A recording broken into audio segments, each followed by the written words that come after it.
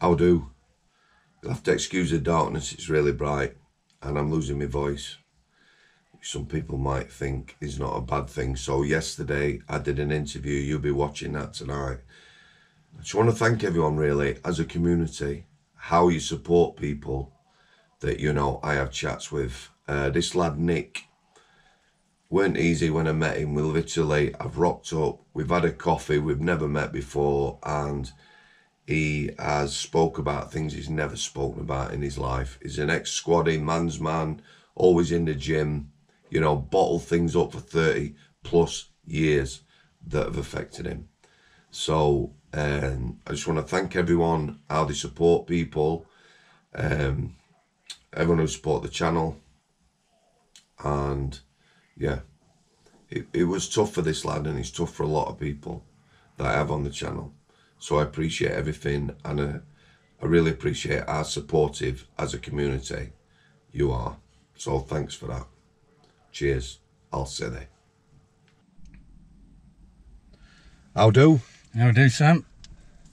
I'm not going to introduce this lad. I'm going to let him introduce himself. What I will tell you, which is fairly amazing to me, he's a Scouser. And you definitely haven't got a Scouse accent, have you? No, I'm a posh Scouser. Posh Scouser. So Nick is an ex-squaddy. I've wanted to speak to someone a long time. We've had a brief exchange of emails, a brief coffee and chat, and why were you first, Nick? Why, you know, why have we met up? What do you want to talk about? Well, after watching your channel and seeing your content and seeing that you're interested in people's backstories and that you actually, you know, show empathy and understanding, and for someone like me who kept problems hidden for so many years in denial, I thought it was about time, you know, just to put it out there, just to speak about it, because I'm not the only one who's going through it. There's plenty of veterans out there who've been through the same shit, you know, a lot worse. The thing is, one of the things we've just said, you're fed up of being judged. Never judge a book, right? The guy's jacked, goes to the gym every day at 6 o'clock. Yeah, he's an ex-squaddy. Yeah. He just made me laugh as we went for his coffee, because he were marching across the car park, trying to get in line with me. Instead. He has got his own traits, his own tics, whatever you call them. But yeah, we all say never judge a book, but people do.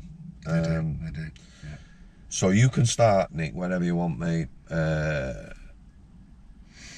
You know, why you went into army?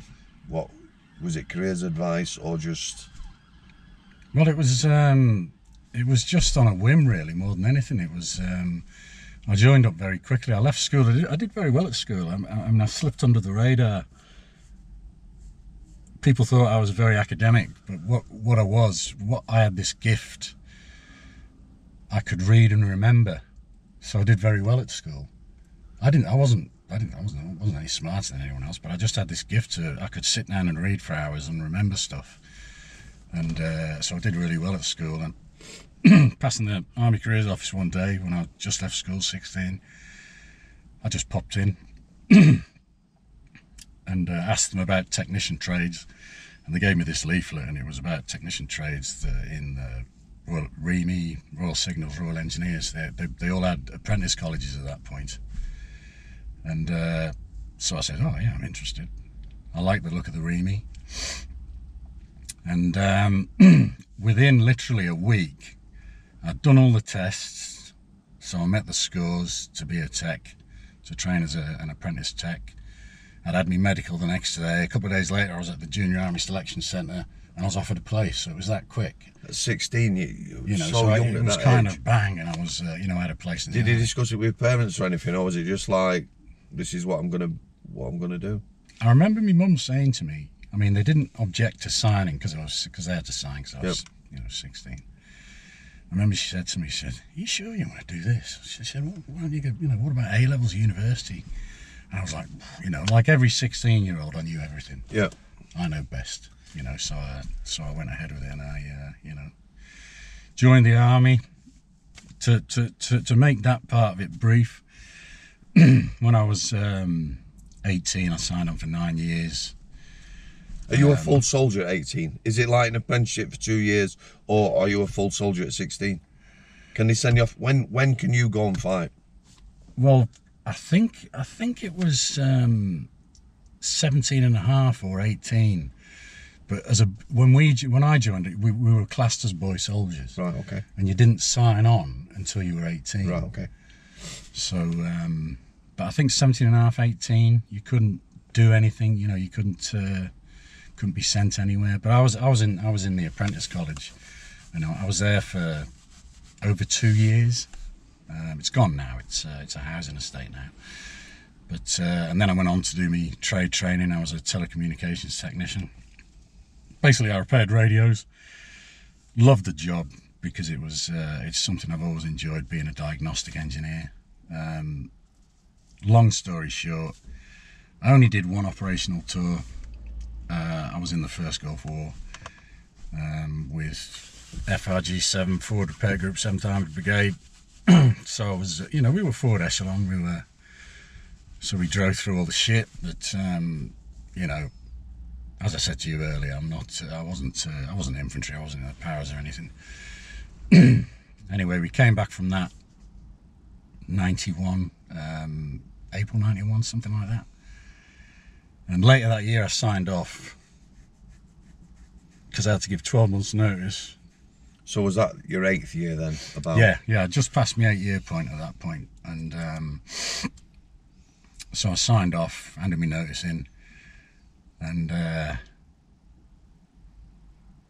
how it started was I think it was in the last 6 months, I just started getting these panic attacks, which were just out of the blue. I mean, completely overwhelming, blinding panic attack from nowhere. Can you remember the first one? I remember it vividly. I was sitting on my wagon on my basically we were because we were mobile. We had a box body on the back of a flatbed. Yeah. Bedford. Yeah. Dragging a generator. So all my test equipment was in the box body, and I was in there on my own, just working on a radio or something one day, and I was just completely overwhelmed with this sense of anxiety and fear, and my heart was started beating. I thought it was going to explode. Couldn't breathe. Ended up with me head between my legs, trying to get control of my breathing. You're quite a fit lad then. Yeah. Oh yeah, I was big into running when I was in the army. I was about 4 stone lighter than I am now. Did you know what was happening? Didn't have a fucking clue. Didn't have a clue what was going on. And of course the other veterans and I've heard similar stories from veterans from more recent times. Reporting sick was discouraged for anything in the army. I can't talk for the Navy or the RAF, but it was discouraged. They used to call them the sick, lame and lazy, and you just didn't do it. And there was no mention of mental health. That was a no-no. You didn't, even though my career was basically finished and it wouldn't have mattered. Yeah.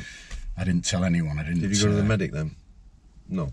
Oh, did I fuck? I didn't tell anyone. I just kept it quiet. I just muddled on, Did it happen a lot in that last 6 months? I'd say it happened maybe 3 times in that period. But I just got on. I just tried to keep it quiet. Tried to not let anyone know about it. And anyway, I left. I was a single guy, so I ended up back at my parents for 18 months. I came out into the recession of the early 90s. It was fuck all work. I remember attending quite a lot of interviews.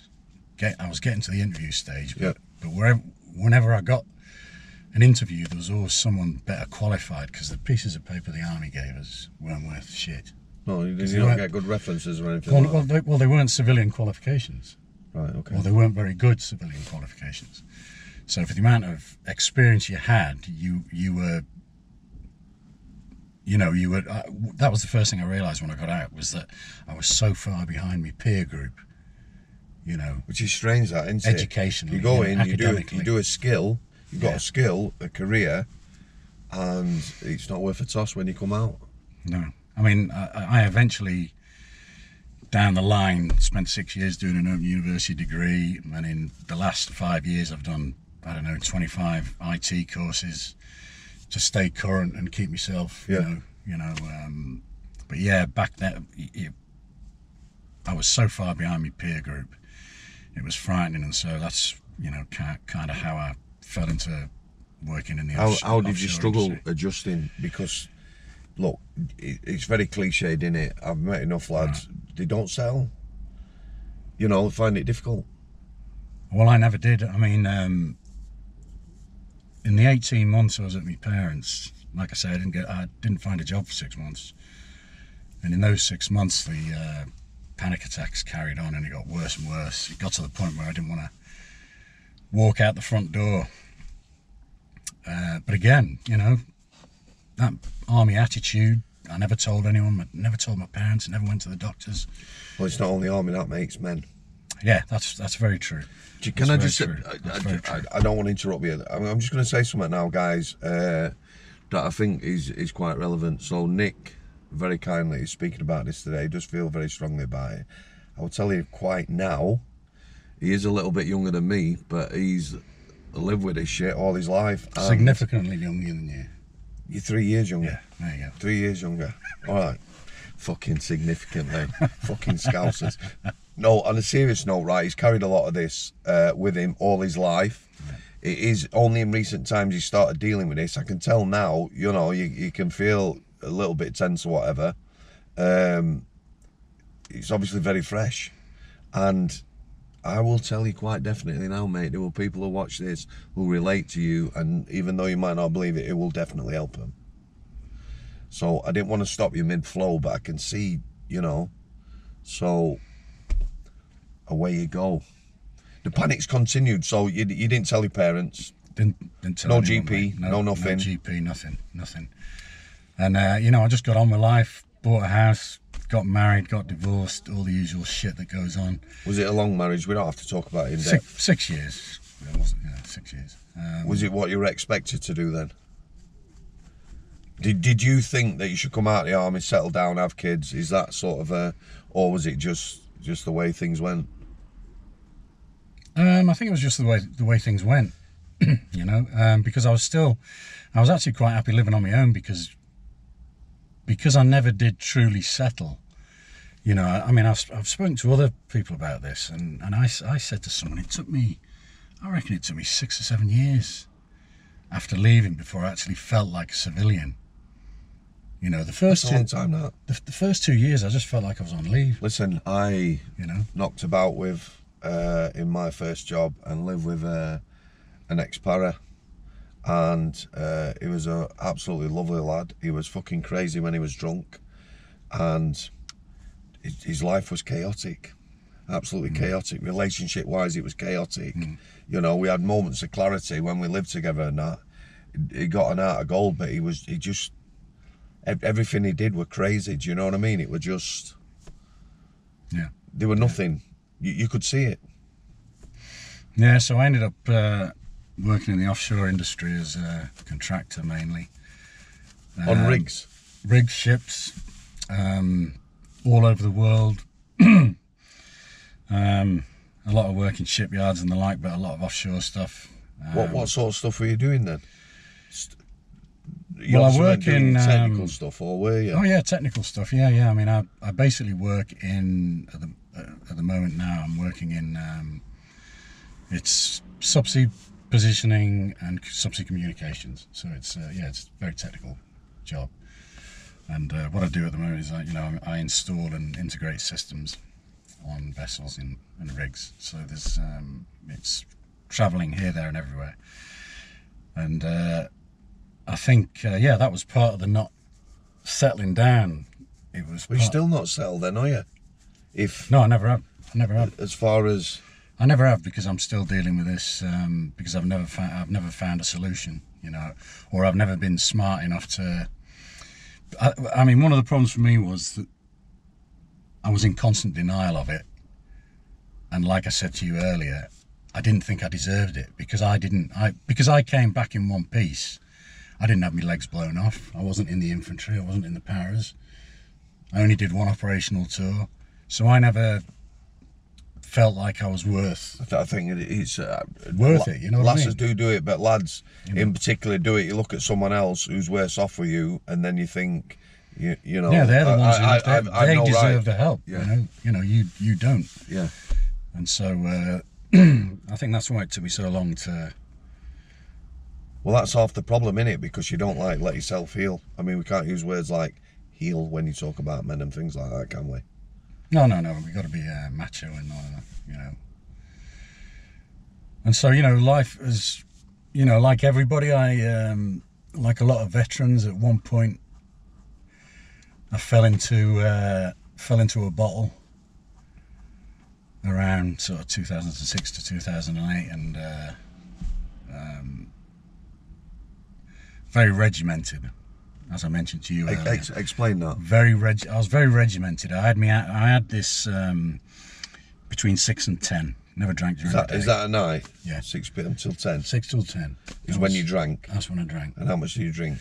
I was up to 4 bottles of wine a day. Every day, 7 days a week. And did you hold the job down and the family life while still? Yep.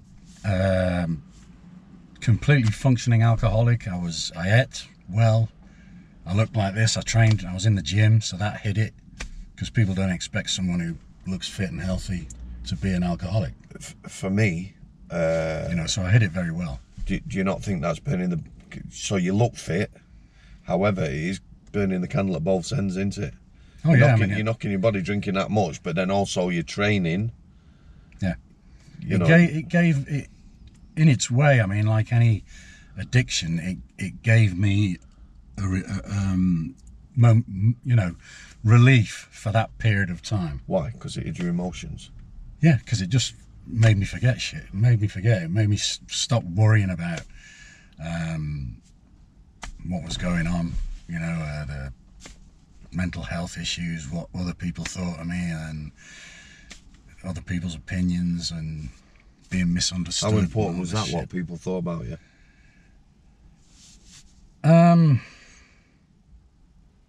Well, I always tried to tell myself I didn't give a shit. I always used to say, I don't care if you like me, judge me on the job that I do. But it is hurtful, and you do pick up on it very quickly when people. I mean, I'm sure you're a big lad. I bet people have looked at you and made a decision without even fucking talking to you. No fucking shit. There you go. So that's right. that's You just said that a big lad. I am not the biggest lad, right? Yeah, I'm 6'4". I have got a bit of timber on me, but as a young lad, when I was 20, 21, 22, literally walk into a pub, 2 pints, mate, and someone say, "Who the fuck do you think you are?" Yeah. Just always. Yeah. And like I say, it is, people do judge you how you see you, and people are quite often shocked. I think that's why I've done so well when I've worked with people, because people have looked and think, fucking hell, big dog syndrome, I call it. Yeah, they look at you, big dog, you start talking to them, and they sort of relax, and it's not what you expect, is it? No, but one thing I've come across a number of times over the years is little man syndrome, Napoleon complex. Yeah. Because people, especially if you come across someone who's younger than you, who's in shit state, fat bastard, doesn't look after themselves, and they look at you, and they're fucking jealous, and so they'll give you a hard time. Yeah. They'll give you a hard time over it. How would you deal with that? How have you dealt with conflict in your life?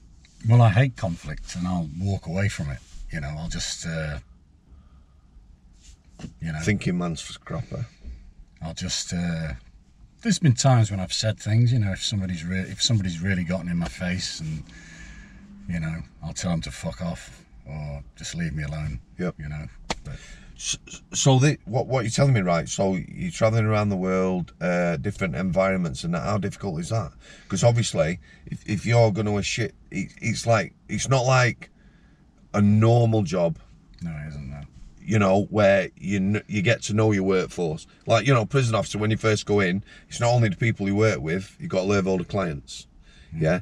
But there comes a point when you're comfortable in that environment, because there's always people your environment's constantly changing. Well, that suits me, you see, because it means, you know, I set my jobs up, and generally when I go on a job, I'm left to get on with it. So it suits me. So insular, you're not. Yeah, I'm kind of left. It's not like a social environment. And so I'm left to it, and I'm not a part of. Especially now that I'm not working offshore. When I was working on offshore crews and doing 4 on 4 off or 6 on 6 off or whatever, and I was part of the project crew, that was different. But now that I'm back to doing support and installation work, I'm left to my own devices. So I'm away from that hierarchy, and it fits me. So, and it allows me to be. I think I'm pretty good at my job. I've got 30 years experience, and it suits. And so it suits me. You know, I think that type of job suits me. You know, and I'm used to the travel.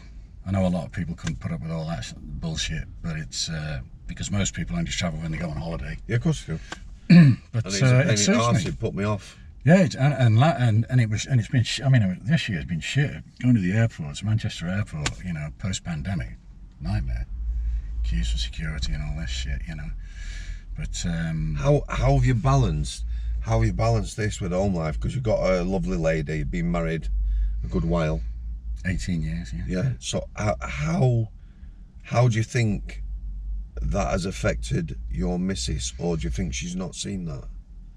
Well, I mean, I'm very lucky. She's a lovely woman, and she's also very independent herself. So, you know, she she puts up with my shit, which is I'm very thankful for. Yep. But she does understand it. She does have an understanding of it, you know, and I've been trying to talk more to her about it, you know, because she did say to me recently, she said, if you don't tell me, I don't know. Is this very recent? Yeah. You know, if you don't tell me, I don't know. So, as I said, she pushed me into the counselling.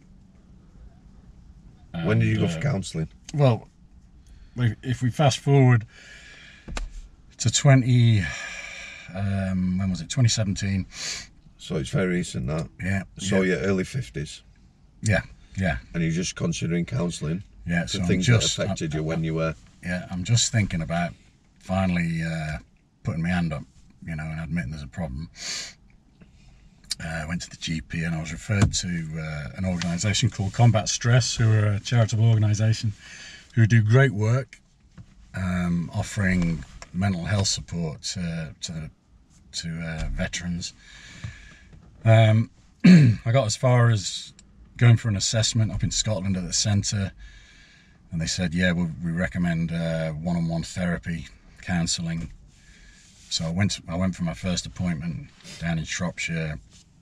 It was really good. It was really useful. The guy I spoke to was spot on, understanding. Can I ask you how you felt building up to that? You kept all this inside you. You've been. Did you consider that you were pushed to get something done? No, I'll be absolutely honest. I was absolutely shitting myself about going for the assessment and about going for this consultation. What were you worried about? Well, I just never spoken about it, and I didn't know how to speak about it. You know,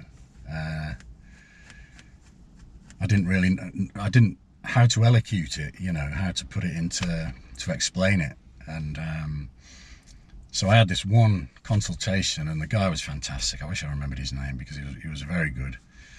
And the arrangement was going to be once every 4 to 6 weeks. We'll have an appointment. He said, I'll be in touch soon. Anyway, I got a letter from Combat Stress a few weeks later saying, unfortunately, the NHS has removed our funding, so we can't offer you any more help. And that was the end of that. So I finally tried to get some help, and rug was pulled from under me, so to speak. So after that, I mean, things went down for me. I was self-harming. I was, suicidal. Was that the first time you self-harmed in your life? Yeah. I'd never done it before. So is this 217? Yeah. See, right. People are not going to understand that. You're early 50s. Do you mind me mentioning the scarring? No. So, Nick's got some scarring on his lower arms. Did your missus see this? Or did you try and hide it? No, she was aware of it. She was aware of the... because I came in the house a couple of times covered in blood. Was it frustration? I'd never understood it. I always, you know, like a lot of blokes, I used to think that people who did that, what the fuck are they doing that for? But then the first time I did it, it gave me such a sense of release that I can't explain it. It just gave me this fucking sense of release. They've got it. And I felt better for it. And from then, I almost felt like I could get myself back on my feet again from doing that. That was like the bottom point that I'd reached. You know, when I got to that point, yeah, and then I'd get myself back up again pretty quickly, you know. But it was just that I'd reached a point where I didn't know what to do. So I'd do that, you know. So can't explain it. No, I was going to ask you. There is no explanation, is there? Did you just? It was just. Did you do it away from the family home? No, I'd go and hide in the garage. Really? But I used to hide it from my daughter. I made sure, because I used to get this. I used to get, you know, strips of tubey grip. Yeah. Put them over my arms so she couldn't. You're a gym. You've always been to gym, haven't you? Yeah. So how's that go when you've got? I used to put tubey grip on my arms. I'm good at gym like that. Yeah, so people couldn't see it. Okay. So if anyone asks, oh, I've just got a bit of it, I'm just keeping my arms warm, or just, you know, muscles are a bit. Were you embarrassed about it? Yeah, of course, yeah, because you know, you think, what the fuck am I doing this for? What's driven me to do this? You know. And you know, again, it's just because you don't know what to do, you develop piss poor coping mechanisms. You know, when you look back on it, you think, what the fuck did I do that for? But it was just something that happened, a method at the time of coping, you know, because I didn't know any better, you know, so. People, I know, I completely know what you're saying. People won't understand that though, will they? No. Because, you know, I would advise everyone to get fresh air if they can, do some exercise, eat the best they can or whatever for mental health. However, you're doing all that, you look after yourself, you keep in shape, and obviously, like you're saying, you're not seeing any way of coping other than that. It just... Well, I'll tell you this about the one thing about going to the gym every day. It's not a chore. It's cheap therapy. It's 1 hour of every day when I'm not worrying about other shit. You taught yourself? I stick my headphones on, listen to some heavy metal or punk rock or whatever, and I just lose myself in the training, and I'm not worrying about anything. So it's cheap therapy. Simple as that. I enjoy it as well. Yeah. I enjoy it as well. Yeah. But it is therapeutic. You know, as you say, exercise is important. You know, that not, you know, getting fresh air and.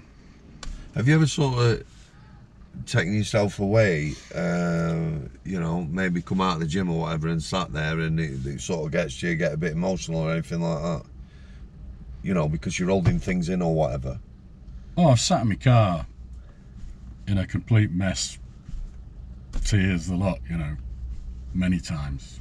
I always find when I go to the gym, you know, if you're going to have an outpouring, you're exhausted, whatever, you've got your endorphins and everything going, and it just sort of floods. Yeah, I mean, I've had that, yeah, and I do have, because some people think that the way you look, you're not emotional, and that's bollocks. But again, it's something you try and hide. I do have moments where I just feel, what the fuck am I going to do? How am I going to deal with this? Still? And I find, you know, I have moments when I'll bawl my eyes out when things go wrong, or I feel things are getting too much. You know. Do you? I know they do, but do you think, like we just said in there, we mentioned a lot of people have got a lot going on at minute. You know, a lot of people's like worries now come from financial hardship, don't they? If you've got kids, you're struggling to feed them, put your eating on, you've got no money, that is gonna, it's gonna impact everyone without your own bits as well, because it adds up, doesn't it? Yeah, it does. Well, let me tell you another, going back a few years ago, 2000 and, I mean, the oil and gas industry, the offshore industry, anyone offshore will know this. The last serious downturn was around 2015. Okay. And massive redundancies everywhere. Why is that? Well, it's generally related to the price of oil. So Okay. when the price of oil drops, Did it drop right down then? it went from a high, it was like over $100 a barrel, and it just dropped right down, and it stayed down. And so what happened was, you know, multiple billion-dollar projects were cancelled, thousands of people laid off, no work for contractors, and this went on for quite a while, you know, about 18 months. And I didn't do a day's work. I think it was about 7 months. Now I tried signing on, but I went to the job centre, you know, and Yeah. it took them 6 weeks to make a decision, and they said, "Oh, you're self-employed, so you don't count." I couldn't get housing benefit. I couldn't get anything. They agreed to pay me £14 a week, job seekers allowance. Because you've never paid any tax or national insurance, have you? I've always paid tax. Yeah, of course you have. That's what I mean. Yeah, and I wasn't self-employed. I work on short-term contracts. Yeah. So I wasn't self-employed. But that's How was that 7 months going from someone who's active, who has never dealt with their mental health properly, to the periods of downtime for me are worse. If you've got nothing happening. Yeah, it was. I mean, it was chaotic. I got to the point where, I mean, I'd say anyone knows if they go a month without a salary, but try going 7 months without any money coming in. Okay, no, I mean, I was down to nothing. I had nothing in the bank. I was down to the food in the fridge. I wasn't getting any benefits. My wife was working 2 days a week, minimum wage. So we were just, obviously I was paying the mortgage and all the utility bills and shit. So she was kind of buying the food. But then when I reached the point of having no money, I was literally a week away from being completely fucked.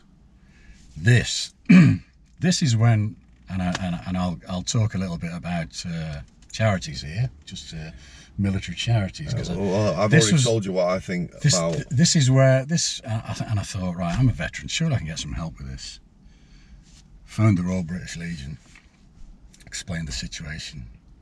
Well, what do you want from us? I said, maybe you could help me out, pay me just pay me utility bills or something.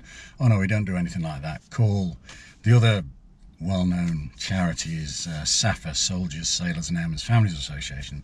So the RBL fobbed me off onto them. I phoned SAFA and they said, oh no, we don't do anything like that. Try your regimental association. So I tried my regimental association and they weren't fucking interested either. So so that was my initial involvement with these organisations. I'm not sure I'd call them charities. Right, listen. They're organisations. You know I've got a fucking beef. Is there something like 3,500? Was I far wrong? Military charities. Right, my figures might be wrong. I looked into this and it deeply pissed me off because, you know, we had people at work selling their health heroes bands and things like this. You know, I bought t-shirts and stuff like that. There is fucking thousands of military charities in there. The homeless squaddies, I don't know how many there is. A few years ago it was around about 7,000, it might be more. I don't know whether they'd even know an accurate figure. But the point is that if every charity out there adopted 2 squaddies who were on the street, ex-squaddies, there'd be nobody on the street, would they? These charities, like a lot of other charities, civilian charities and that, these fucking people getting paid £100,000 a year as a fucking chairman who turns up once a week, has fucking tea and custard creams and does fuck all. They're a rip-off, aren't they? One of my things, if I was able to do it, I would like to do, would be to start a charity where absolutely every single penny went to who it was intended for. I mean, when you're talking about the well-known charities, I'm not saying they don't do some good work. I mean, if you look at the British Legion's website, for example, they've got 6 care homes, which you have to pay to stay in, by the way. They're not free.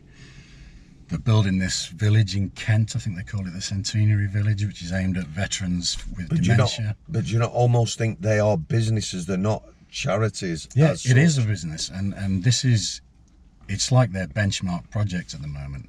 But in terms of, and it will benefit a small number of people, but that's the problem. It'll benefit a small number of people. And yet the British Legion has assets of hundreds of millions of pounds. And my problem with military charities is that they're missing the target audience. People need mental health support, and they need help getting back on their feet. Spending millions building fucking villages, and I mean, the British Legion shut all its respite centres a few years ago to save money. There was one in my town where people could get away, you know, for a time away, just for respite, to, you know, get their head together, and they shut them all to save money. And if you trawl through the websites, even on the SAFA website, where it talks about, you know, they talk about offering well-being and psychological help, but if you go through the links, it links you back to the NHS. They're not offering anything. Only combat stress. They're the only one that I came across that did actually offer. I mean, Help for Heroes, you know, they've done a lot of good stuff for wounded guys. You know, I'm not saying they don't do some good stuff. What I'm saying is that a lot of these organisations support or employ people on ridiculous salaries. Yeah, they're not. You know. Yeah, I mean, there was a bit of a scandal last year because the Royal British Legion spent £100,000 on a new logo, rebranding. I did see that on YouTube. Yeah, 100 grand. Yeah, I did see that. And if you look at the logo, the fucking 5-year-old could have done it for free. Yeah. But there you go. That's you're right. They're not charities. They're organisations. They're businesses. And we've now got a minister for Veterans Affairs, a fellow called Johnny Mercer. He was sacked by Truss but reinstated by Sunak. And he's a former officer, did 3 tours of Afghanistan, full respect to him. But it's just window dressing by the government. Because we don't have like the Yanks, we don't have a veterans agency or veterans hospitals. So what we're missing is that level of support, that immediate level of support for all the people out there that are falling through the cracks constantly, you know, that have issues that can't settle, that you know, there's nothing, you know, they're missing the point, you know. And there are some very small, there's a charity called Veterans Unite Against Suicide, which I think is run by a Falklands vet, Royal Marine, and they've taken on the grim task of counting the number of veteran suicides every year. Because, you know, our good old Ministry of Defence didn't even do that. And they don't want that in the public domain. Well, why would they? Because they don't want people to know. Do you think the military should, right, I won't get into it in prisons, but with prisoners, there is what they call the resettlement programme. I'll not talk about it, you know, but it's there. Do you think that the military should have some sort of resettlement programme, whatever that, you know, to sort of help people adjust to civil life? It's almost like, well, just getting back in society, it's not a normal thing, is it? Going to war is not a normal thing. Did you ever think that you would be going to war? Or was that not a consideration till... Probably not a consideration until it happened, because it was the Cold War. It was the middle of the... Apart from Northern Ireland, there was nothing else, you know, at the time. So it was never really something that I think a lot of people from that era, joined a peacetime army. That's what they expected, didn't expect to do it. So, and no amount of training can prepare you for what you see, for the carnage and chaos of what happens, and the effects of munitions and the like, which is utterly terrifying, and of course it's all the civilian population who suffer. The people there, that's what I was going to ask you. Obviously, the civilian population who suffer. You're in somebody else's country. How much does the suffering of other people affect you? Well, I think it. I can remember when I was in the Gulf, I can remember one day sitting there thinking to myself, "What the fuck is this to do with me?" But I was in the army. That's what I get. I'd signed up for it, so I just got on with what they told me to do. But it does stay with you, and then when you see future, like Iraq, Afghanistan, and you see, especially Iraq, I mean, I don't know how many civilians were killed in that war, and of course our own servicemen. There's a lot of controversy around these wars, isn't there? Well, yeah. I mean, the politics. How does that affect you as a soldier when you're in the job? Well, I think, what it boils down to is that when you're in that situation,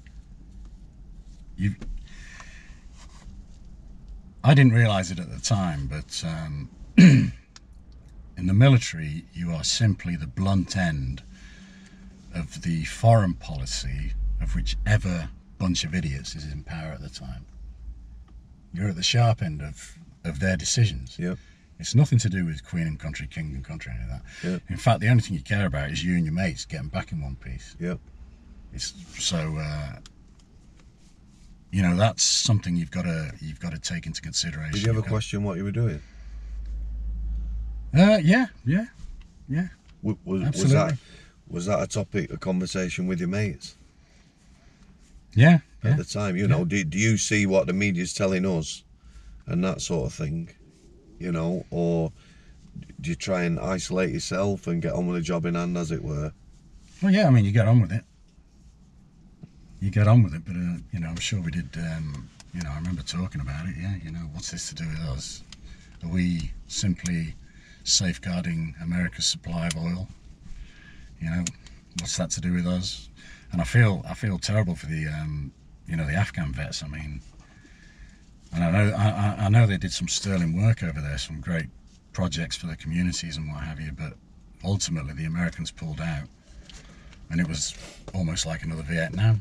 The Afghan National Army that they'd spent billions on training just folded, and the Taliban took straight over.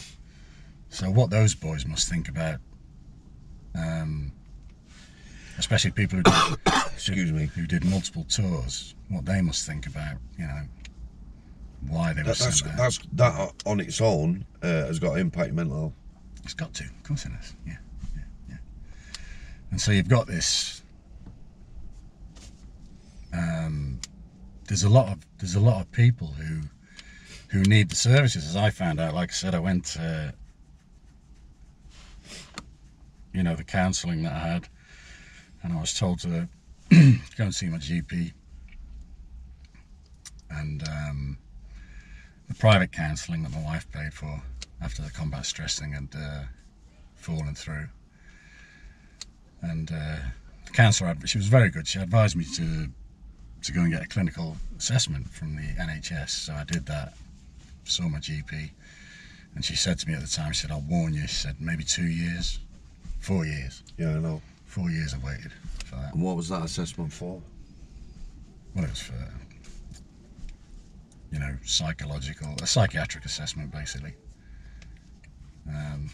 which brought up other things as well, of course. But of course, in those 4 years, I was marking time, up and down, because I couldn't get treatment, I couldn't get medication. Because you can go to a counsellor, and a counsellor can say, "Well, I think this is what you've got, and this is what you should." Yeah. But you've got to see a psychiatrist or a doctor to get prescribed anything or to get treatment, you know. Yeah, of course you have. So you're left in that state of limbo. So it was only late last year that I had my assessment, and I am taking some medication at the moment, which has been helpful. What way has it been helpful? It's kind of shut out some of the noise, and it's concentrated me a bit more. I feel more less distracted at times, you know. So that's a positive thing. It's an ongoing thing. I contacted Combat Stress this week, sent them an email, and they said someone's going to contact me. So I'll see if you know, there's anything further develops from that. But it's you know, it's a constant thing that never goes away. You know, it's there's no, I don't think there's a cure for it. Some people say there is, but the other issues that I brought up, I don't know if you want me to mention them. Everything, you know. Yeah, it'll help people understand. Well, when I went through the counselling, the counsellor said, well, you've clearly got PTSD, the panic attacks and the like, probably from your military service. She said, but you do realise you've probably got an underlying problem as well. And I said, no, what are you talking about? She said, and she started talking about the spectrum, you know, autism, ADHD, Asperger's, Tourette's, OCD. She said, I'd put you somewhere on the ADHD spectrum. And I just laughed at her. I said, you know. But what it did do, obviously I was then waiting 4 years for the clinical assessment, was it made me read up on it, educate myself. And I realised it also made me take a long hard look in the mirror and admit to myself, you know, fuck yeah, that is how I've been. You know, I am like that. You know, I do have, you know, I don't have all the problems of it. I mean, the one thing I don't have is procrastination, because I used to call it my 100-mile-per-hour mind. Yep. So I'm very focused on, once I can get lost in something, which... You don't think that's the PTSD? Well, I think the one maybe affects the other, because they're all up there, aren't they? You know, one thing we've not discussed, how do you sleep? I'm actually sleeping a lot better now. I was having terrible recurring nightmares for a long time, but that's gone away now. That's one thing I'm grateful for, and I am generally sleeping okay. So that's something I'm grateful for. I occasionally, and before I took the medication, which is for ADHD, I used to not sleep because I'd get something in my mind, and I'd lie there with this thing just spinning through my mind all night, and I'd literally all night I'd be just sitting there thinking about it, lying there, sitting there. Not necessarily anything bad. No.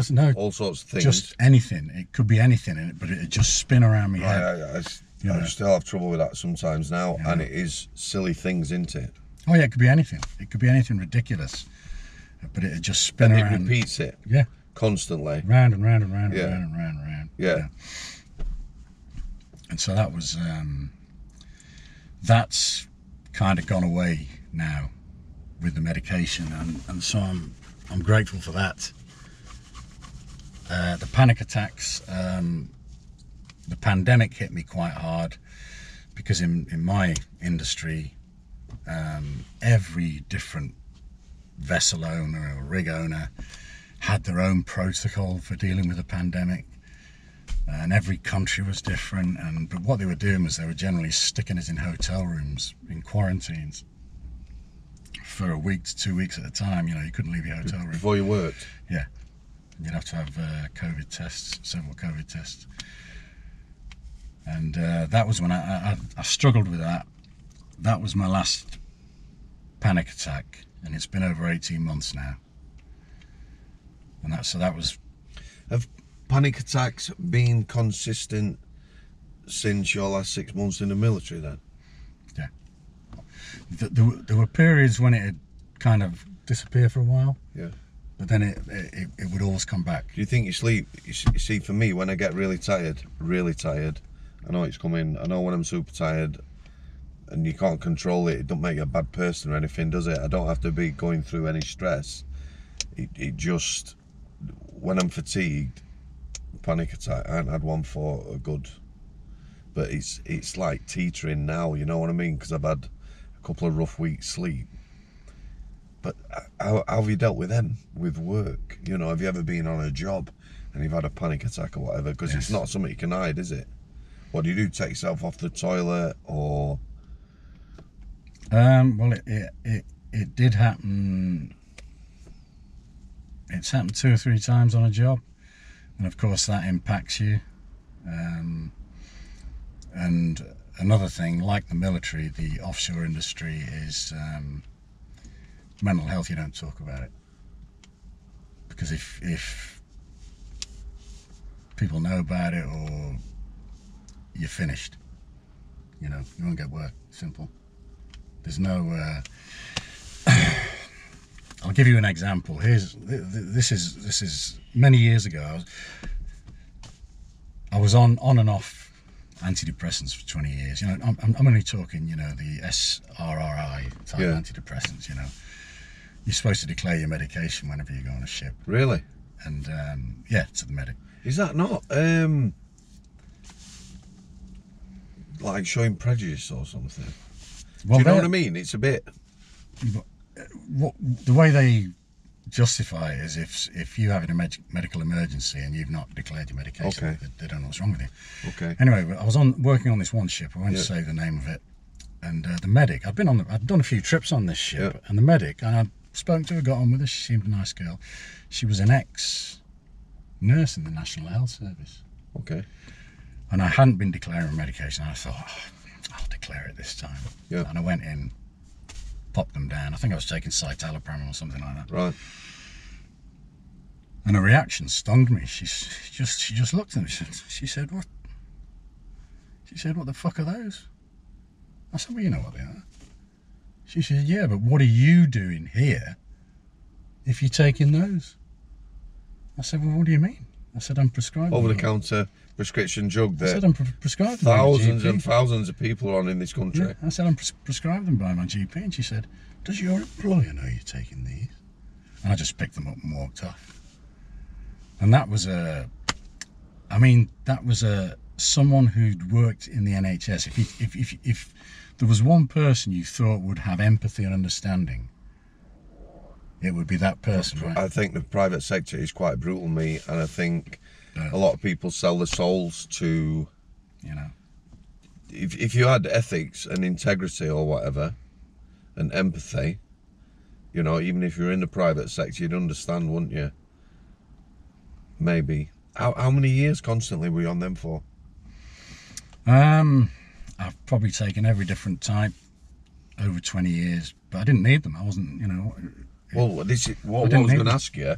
You know, if your symptoms remain, all right, prison service again. I don't want to talk about prison service really, but one of the lads, as I left, he was on top dose. Had a bit of a breakdown. We had a chat in my last week, and he'd been on for a couple of years. And I just said to him, I weren't being arsed. I just said, right, you've been on 2 years. Your stress is from this job. If you stay in this job, it's not going to go away. And the medication is not going to do anything. For me, it was situational. Do you know what I mean? Yeah. The job was bringing him stress and anxiety. He was taking medication for that, but it weren't going to go away. It might alleviate the symptoms a little bit. Yeah. However, see, people possibly would not believe, again, looking at you, physically active, gym every day and all that you'd be taking antidepressants, because you've said you've got good lifestyle as far as drinking now, what you eat, exercise. They're the best things, aren't they? Yeah. Bit of fresh air. Yeah. You know, I still have the worries of people around me getting the wrong opinion, getting the wrong impression for whatever reason. But that's life, unfortunately. You know, human beings are judgmental fuckers, unfortunately. And so, like a lot of people, I try and put on a mask. I mean, one of the coping mechanisms, it sounds stupid, I used to have this handwritten list in my wallet. Yep. About how to behave. Who gave you that? I wrote it. Oh, you wrote it? I wrote it down. You know, and before I went anywhere, on a job or something, I'd read this like a mantra. You know, smile, talk to people, all this bullshit. And I'd sit there and read it, you know, and in an effort to fit in.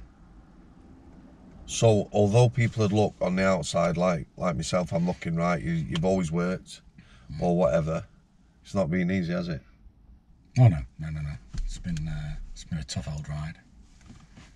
So you sort of, up until recently when you've had a bit of counselling or whatever and sought help, you sort of tried to manage your stress, anxiety, PTSD in order to appear normal? Oh yeah. Try and fit in. Just try not to give people an inkling because it's still mental health is still the last taboo, and unless people have had issues themselves or they've got kids who've got issues, they're very ignorant of them, of what it's like to have them. We're very dismissive, aren't we? Yes. And intolerant. Yes, completely. Which goes back to the never judge a book people do constantly. But it would be nice if I mean, it is society wide, especially at the moment with what's going on, the craziness that's going on. Yep. Everyone's worried about, with heated bills going through the roof and mortgages, and everybody's worried, and it's going to increase the strain on NHS services. This is the problem with, England. There's what, 60 million people now in England. Yeah. So the NHS is just overrun. So getting any help, is difficult, Realistically, the NHS is a big issue for people, isn't it? But the NHS, for me, it needs a good business manager, and I mean a good business manager. And you need to get rid of all this middle management who are well paid. They say it's underfunded. The funding's there. It's mismanaged. It's not run as a good business. You wouldn't run a business how the NHS is built. But for me, they're building more prisons. They could empty half the prison population out now, build and put funds into mental health. There isn't, 4 years now. I knew you were going to say around about 4 years for a diagnosis, unless you've got the money to go private for ADHD or whatever, autism, all these things. That's increasing, isn't it? It seems to me like there's more and more children who are getting diagnosed with autism or whatever. Yeah, I looked at getting a private assessment, but it was something like £1,000 to get an assessment, Which, with no guarantee it's gonna. Yeah. So and not everyone can afford that. It's out of the reach of most people to do that. So what do you do? Should we leave the first part there for now? We seem to have come to a bit of a natural conclusion to that. Yeah. Is there anything specifically we haven't covered that you would like to talk about in order to help people? Well, one thing that is popping up at the moment is veterans-led veterans hubs, locally. So like veterans breakfast clubs and things like this, which are a good idea. I haven't attended any yet. Maybe I will. This is what you consider. And there's a lot of that from in different localities. What sort of format's that? They have like a breakfast club. They'll meet once every fortnight or something in a cafe, and just somewhere for for them to meet in a safe place with like-minded people, you know.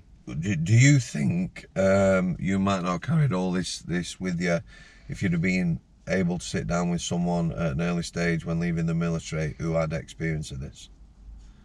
Do you think possibly. do you think veterans have got something to offer to the current military or whatever, you know, a support network, and maybe they don't realise that? Yeah. I mean, I think that's the problem ultimately, is that we don't have any national service that's purely veteran based. You know, that, and any charity or organisation that exists is so oversubscribed. It's you know, it's very difficult, even with the likes of Combat Stress, to get onto the programs, you know. If you were to meet up with some of your ex-buddies now, do you think you'd be able to talk about the things we've been talking about or not? Or do you think that would be difficult? I mean, I've met up, because I went to the 2 funerals. As I said earlier, two of my buddies died this year suddenly. And so I met up with a load of my ex-army mates for the first time in 30 years. Yeah. And that was, even though it was under awful circumstances, it was actually quite cathartic to meet them, and it was just typical squaddy banter, taking the piss out of each other, you know, which is helpful. But would I talk about the other stuff? Probably not. I think everybody. But it's good to be just around people who understand you, you know. Yeah. You know, so you don't necessarily have to talk about. So if you know, that sort of thing. You know, that's it. You know, that's it. And that's useful. That's the mistake I've made by isolating myself from people. You know, I've just tried to hide it away as I've gotten older, because I've just got sick of it. I've got sick of people being judgmental, and so I've tried to hide it. You've carried this a lot of years. Yeah. You know, I know you are 3 years younger than me, but you're not. Yeah, young man. You're still a young man, but you have carried this for a long time, haven't you? Yeah, definitely, yeah. 30 years? Too long. 30 odd years? Yeah. You know, and it affects your whole life. It affects everything. Relationships, work, everything. It's your entire life. You know that. Yeah, yourself. Definitely. You know that yourself. Definitely. So. Should we leave it there for now then? Yeah. How did you find that? Yeah, it was good, mate. That was good. Listen, guys. That was a nice talk.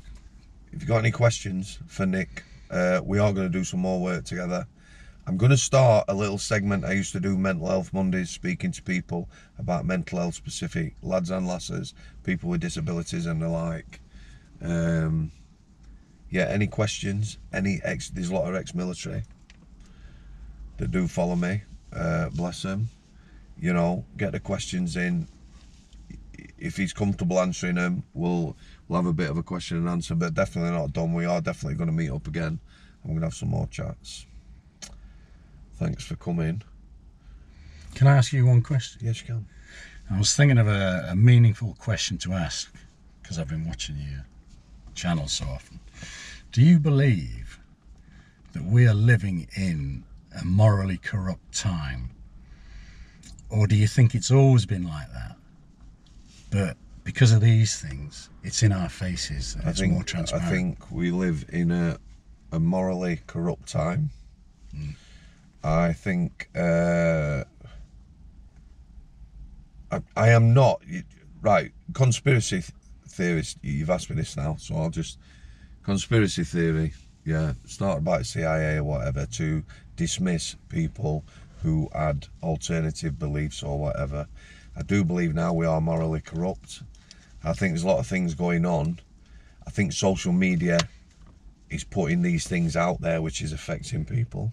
Yeah. You know, just one little beef, me as someone who's paid taxes all my life and that, someone just giving money in a position to just give money away and say, yeah, we're going to give you this or whatever. That is not your money to do with as you please. I fear for kids.